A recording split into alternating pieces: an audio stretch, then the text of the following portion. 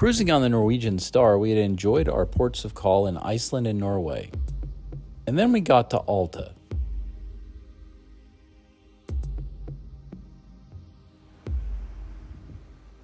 Anytime you approach a port in Norway, the scenery is going to be incredible.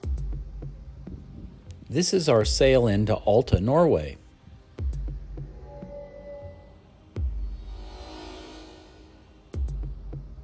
It's a tender port, which means that the lifeboats double as a way to get to and from the ship to shore.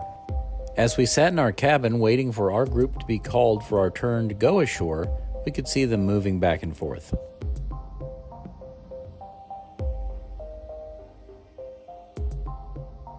The tendering process had started at about 2 o'clock in the afternoon. We didn't get called until about 4 o'clock. This was even after they lowered additional boats to help with the tendering. On this day, this process was not working well.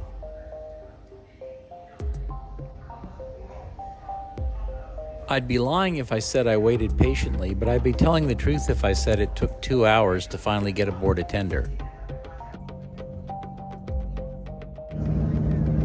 We were finally aboard and on our way to Alta.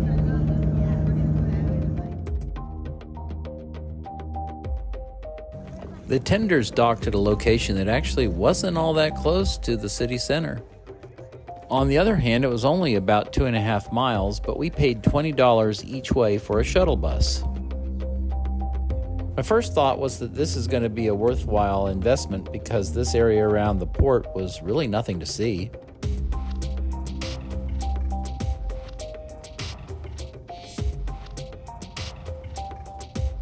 There did seem to be some brave souls who'd tried to walk it. As we got closer to our destination, I noticed that the architecture wasn't changing. It was all new.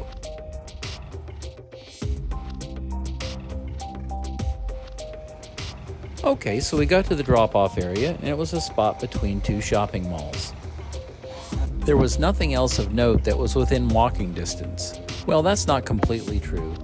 The cathedral was within walking distance, but we were going to be going there the next day. So let's have a look around the mall.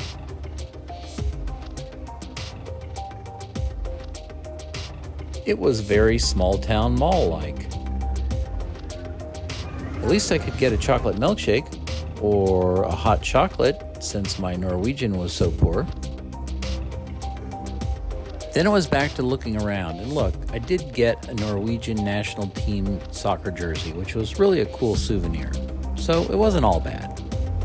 But you know what, guys? This one was not worth it, not Alta. Nothing to do.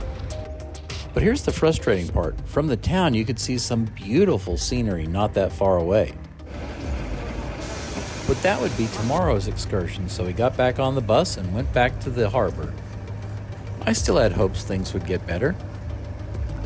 Well, maybe tomorrow when you try it with an excursion.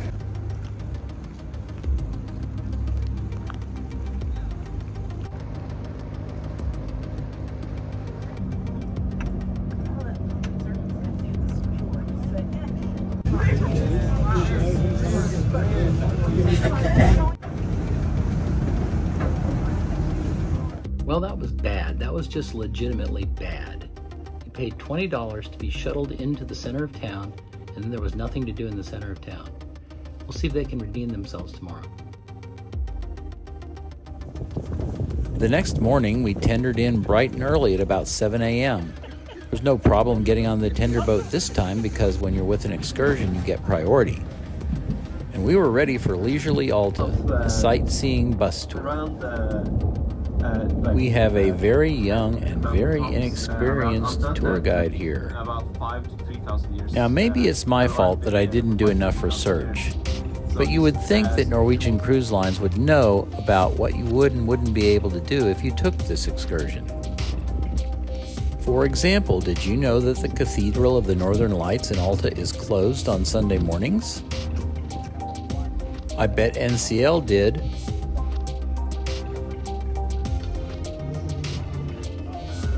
Alta was a town that was rebuilt fast after World War II, and it shows.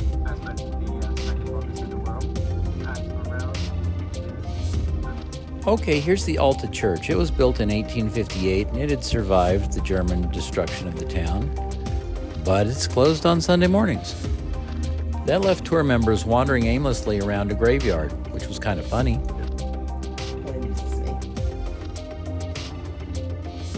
A sister ship, which was the Bismarck, which was sunk off the coast of France.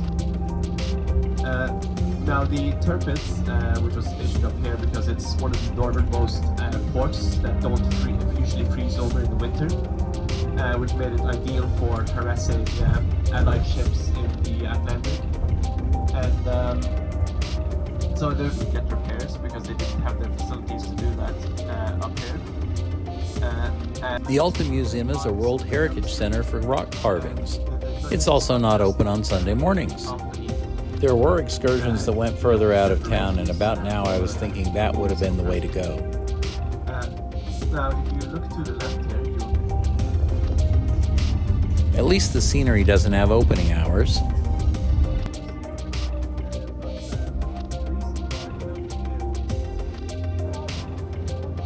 Once the tour was over, there was no time left to do anything but go back to the ship.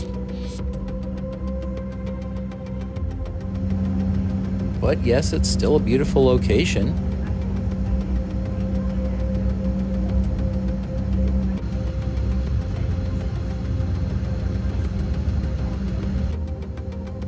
So what exactly was happening here?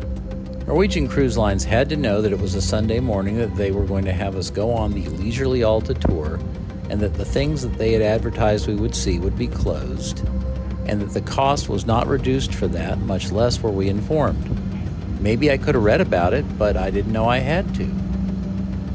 A couple of months before the cruise, they had altered the cruise itinerary, which probably changed our times in port, maybe even our day here. I am completely prepared to believe that there are times when this is a very nice little excursion. Overall, as it worked out, though, we went to a shopping mall and we saw a bunch of closed buildings. It took time in 2 days to do that. And I'm mad about this one. NCL, we deserve better.